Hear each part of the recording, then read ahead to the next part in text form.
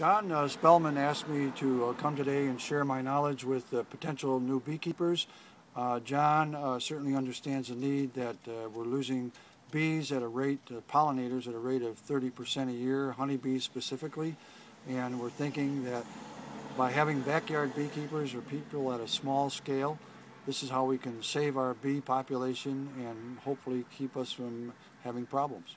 Ever since we've had, become a global community, and the bees have been subjected to not only issues from their own environment, but now issues from other global areas, issues that they're not able to deal with, such as the varroa mite, which is a vector for some of the most prolific pathogens and viruses that are attacking the bees today.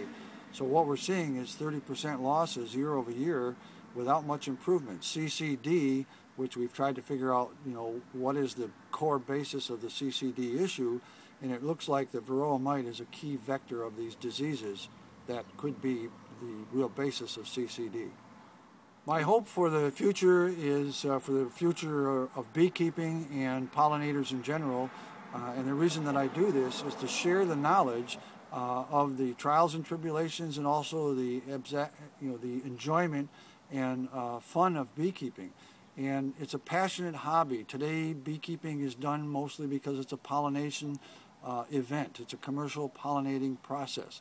But the backyard beekeeper, the folks who have 1 to 10 hives, I think are going to be the salvation of our bees, because they're more passionate about it in such a way that they're willing to do things above and beyond, and can do things above and beyond what it takes to have them to continue to survive.